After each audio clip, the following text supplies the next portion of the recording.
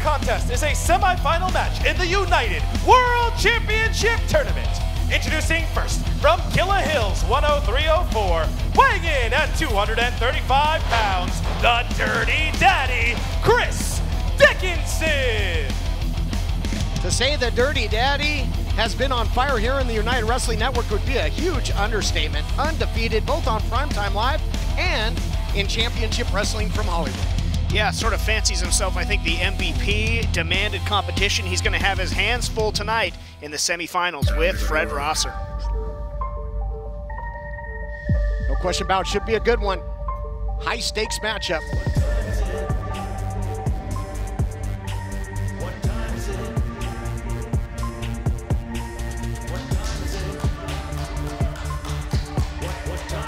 And introducing his opponent from Miami, Florida, weighing in at 239 pounds, Mr. No Days Off, Fred Rosser.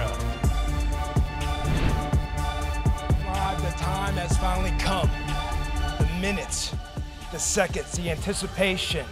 It's semifinal, and it's mean dirty. And Dirty, I told you on social media, I told you earlier, if there's two things Mama Rosser didn't raise no fool, and she didn't raise no punk.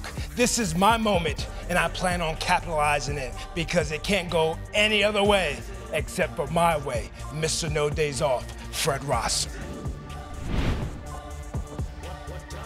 Stage is set, a shot to advance to the finals. The United Wrestling Network World Title Tournament. There you see Mr. No Days Off going right after him, inside cradle, trying to catch the Dirty Daddy sleeping. Usually it's Dickinson that's off to a quick start. Heads up move, but also perhaps as he goes for the cover, talking about Rosser, perhaps also desperation because of that injury he brings in. 100%. You can see he has a very protective sleeve on his right arm, which is very severely damaged in that match against Redbeard. And the urgency that Fred Rosser came out here, whoa! Nice sweep there by Dickinson, but the urgency Fred Rosser came out, you can tell that he feels like he needs to end this matchup as quickly as possible. Into the cover there, side control as well now by the Dirty Daddy.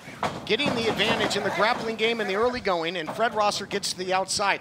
And again, that history of that elbow, he's had some trouble, including surgery in the past. Yeah, Tommy John surgery, which is rare for a professional wrestler to have to endure that kind of surgery, but he took just a nasty, nasty fall and then re-injuring it with that just vicious assault by Redbeard. You can tell he's just incredibly aware of it. It is at the forefront of his mind in the early going of this matchup. Well, with that big brace, it's got a target on it to be sure. Absolutely. So the UCL is the ulnar collateral ligament. It's the inside the elbow ligament. So a lot of baseball pitchers. Oh, another pin attempt by Rosser. Oh, and an omoplata transition by Dickinson. Beautiful. He is continuing to attack that damaged arm. That'll do some big damage, and now pulls him. The great white shark pulls him into deep water, into the deep ocean here, back to the center of the ring. Rear waist lock. And we'll see, you know, caught up with Rosser as that arm is on the dissection pan early after going for several covers himself. He said, hey, I got cleared by a doctor. The doctor said that, you know, I could probably use another week to rehab it, but I'm Mr. No Days Off. I got a shot to move on in this tournament, and I'm going to take it. Power slam by Rosser, beautifully done by the prime time player on Primetime Live, looking to put him away. Yeah, no days off and no excuses. We know he is hurting, but he's going to come at Dickinson with everything he has got, and he's had an answer. Dickinson came with a game plan of his own, said he's going to pick him apart, obviously alluding to that injured arm. But Rosser's had answers. That seated splash, all the body weight down. That'll take the air out of you in a hurry. That is a lot of weight coming down on the chest of an opponent. It's going to knock all the air out of them and start taking away some of their gas. One of the things you guys mentioned a moment ago was that he was cleared by medical staff. He was kind of cleared. The doctor said that he advised that he did not wrestle today, so he's in there against medical advice. But because it wasn't something like a concussion, they couldn't pull him from the match. So it goes to show how tough he is and how dedicated he is to winning this matchup. No doubt about it. And, you know, despite his best judgment, Dr. James Morgan did give him the clearance to proceed here in the tournament. Knows how important it is. And the Dirty Daddy holding on to that arm bar. A few extra seconds. He had 5 to break. And now all over Rosser in the corner. He's been attacking that right elbow nonstop. He said that he smells, whoa, huge German suplex. Into the cover immediately now goes Dickinson, looking to put him away. attack the arm. So now you got Rosser's got to think about that. That's always on the forefront of his mind, and then eats the big German suplex to boot. If I'm Fred Rosser, I might try and exploit what Peter Avalon did to Chris Dickinson earlier in this tournament, went after that knee. You're right. He would absolutely be returning the favor of going after the weakest link on the body. With the amount of damage Dickinson's knee took in that last matchup, it would definitely even the odds if Rosser's able to attack it. Gasping for air right now as Rosser, as he is getting blanketed by Dickinson, who takes him off his feet with a single shot. Let's talk about the, look at that, clutching the arm as well. Again, Rosser in big trouble, and now using the rope here for added leverage. Boy, this is devastating here. Yeah, you can tell that the brace is slid down a little bit. I'm not sure he has the same prophylactic protection from that ulnar collateral brace that he's wearing.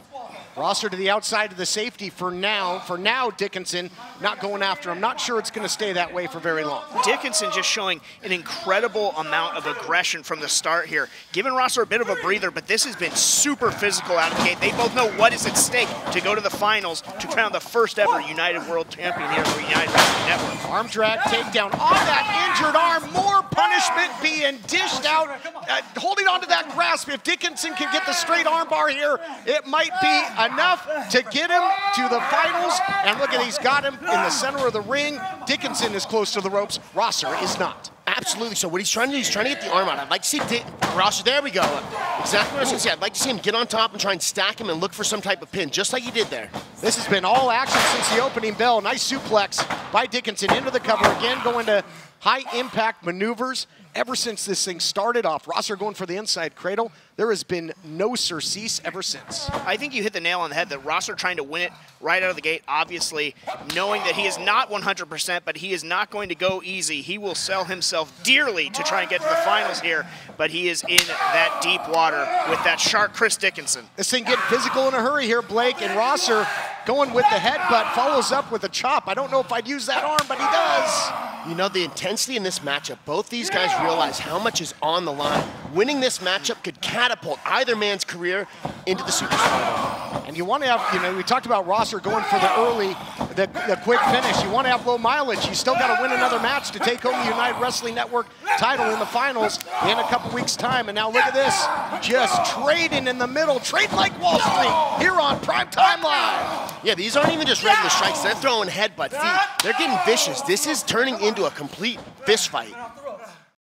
Talk about the road that they both took. Rosser surviving Eric Redbeard, won that match by disqualification, and it was Dickinson defeating longtime mainstay here in United, Peter Avalon, and now isolating the arm again. Oh, he took the brace off. Yep, took the brace off. That brace is doing a ton of support for that ulnar collateral ligament. He needs to protect that arm more than ever with that brace being off. But I love that no days off, no excuses. You know, we saw him when he was rehabbing earlier in the week. We saw him post that video. Said, yeah, I'd love to face you at 100%. And mark my words, one day we will. But for now, I'm taking my shot, and I'm giving everything I've got. I have a ton of respect for him to step up and take this challenge.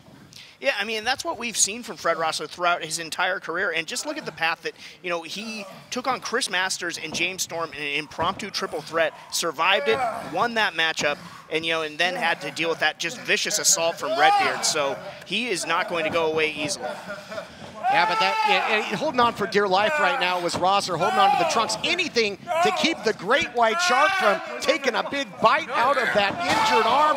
Oh my gosh, look at just wrenching on the arm. You know, at what point does that arm just go numb and is completely useless for Rosser? I mean, in terms of it going numb, it might already be numb. I don't know how functional that arm is, but it's absolutely a big target and very vulnerable. We've seen Dickinson attack it with strikes, moves like that, slams, and submission holds. He's doing everything he can to damage that right elbow of Fred Rosser. Dickinson in complete control right now, and Rosser's been wrestling everywhere. We've seen him in New Japan Pro Wrestling, so, you know, all those battles got to take a toll on him as well. Yeah, racking up a lot of mileage, and, you know, you can't sell the Dirty Daddy short whatsoever. Has not lost here on Primetime Live, so he really has just been such a standout. So any sort of weakness, he is going to be able to take full advantage. He has his eyes firmly set on that championship. And you mentioned the attack of Avalon on the knee with the chair. in the quarterfinal matchup between Dickinson and Avalon. Dickinson, for now, looks to be getting around pretty well on that leg, on that knee. Seems to be a non-factor, and Rosser has had no opportunity to try and exploit it. You know, we didn't see any type of protection on Dickinson's knee, and that might have been a smart thing. We don't know how bad it is, but there's no obvious target saying, hey, my knee's really messed up, you should smash it, just like Fred Rosser's elbow did. Maybe that might be some of the difference in why this targeting is going on. Dickinson also had a crucial extra week off in between this matchup, so that sort of definitely gives him an edge in this in terms of being able to heal up and be more at 100%. But with both these men scheduled, they're certainly not 100% right now. They have been giving it both barrels to one another. You make a great point, Jimbo, that he had a lot more time off to allow some recovery. Fred Rosser's got 7 days of recovery, and after that attack by Redbeard after the match, I'm surprised to see him, well, you see him injure his elbow by striking with it there. It takes a lot of out of his game plan. He loves those big forearm shots, but right now he's going to have to swing with his left, and now just almost by instinct throwing the right, and that's a sacrifice play, doing more damage to himself perhaps than his opponent. Sends Dickinson to the apron. Oh my God, look at this! Trying to suplex him to the floor. What's he doing? He's getting desperate, looking for whatever he can to get the finish.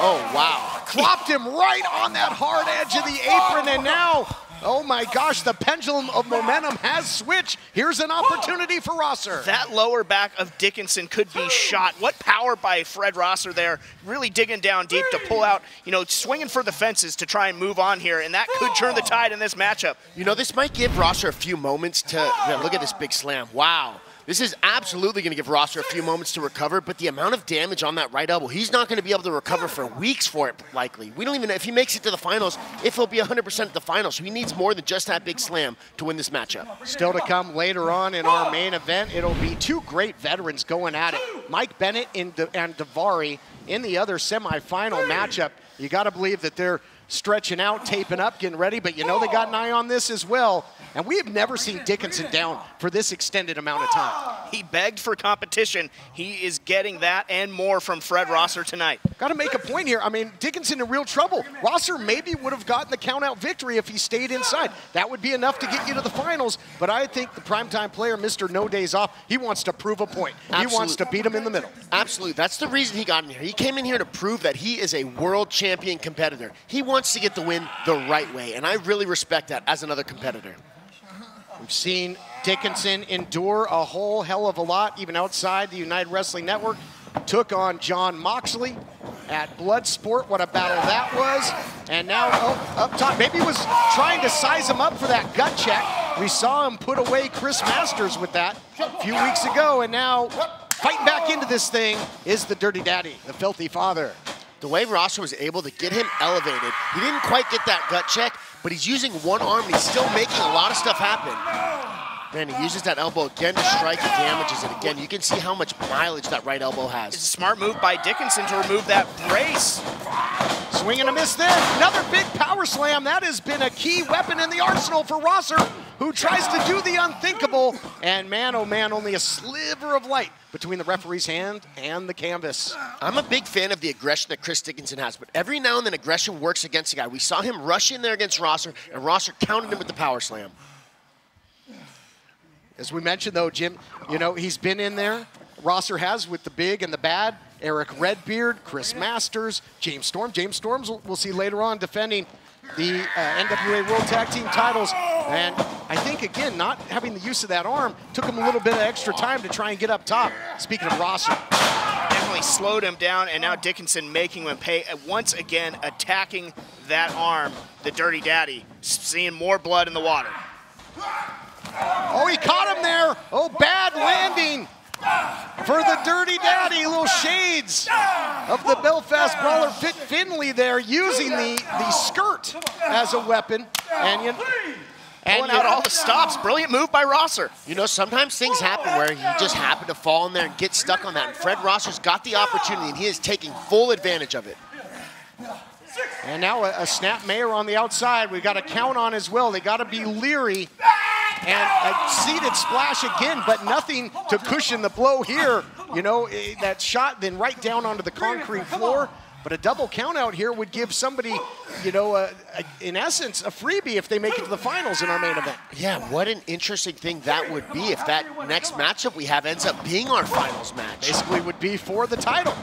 History would be made right here, but not the case right now. And a gator roll by Dickinson. Dickinson used that gator roll to put him in. Whoa, whoa, quick tap. Man, you can tell how fast he tapped it. That elbow, seriously, he's not letting go. Somebody needs to do something about this. Oh, boy. Yeah, and the referee has to get physical. Here is your winner, advancing to the finals of the United World Championship Tournament, Chris Dickinson. Dickinson was indeed a great white shark, and he was hungry, and he had the main course in the form of the arm of Fred Rosser from start to finish. I mean, Rosser started this thing in a pit that he had to climb out of with that injury. He came very close to doing just that, but Dickinson would not be denied. Another intimidating performance by Dickinson. You could see the referee threw up the X. I think Fred Rosser is seriously injured. We have some guys taking him to the back right now. We'll let the people at home know what his condition is coming up. Looking back at some of the action, that big slam on the apron. Here is the beginning of the end. The gator roll, you know, had him disoriented, and then that straight arm bar, Fujiwara style, really wrenching back. Yeah, and he was able to set that submission up by using that gator roll to get to the middle of the ring and prevent the rope break. Fantastic submission grappling by Chris Dickinson. Gutty effort by both men to determine who should go to the final on one half of the bracket. Both of them should hold their head up high, but it is the Dirty Daddy with his eyes on that gold.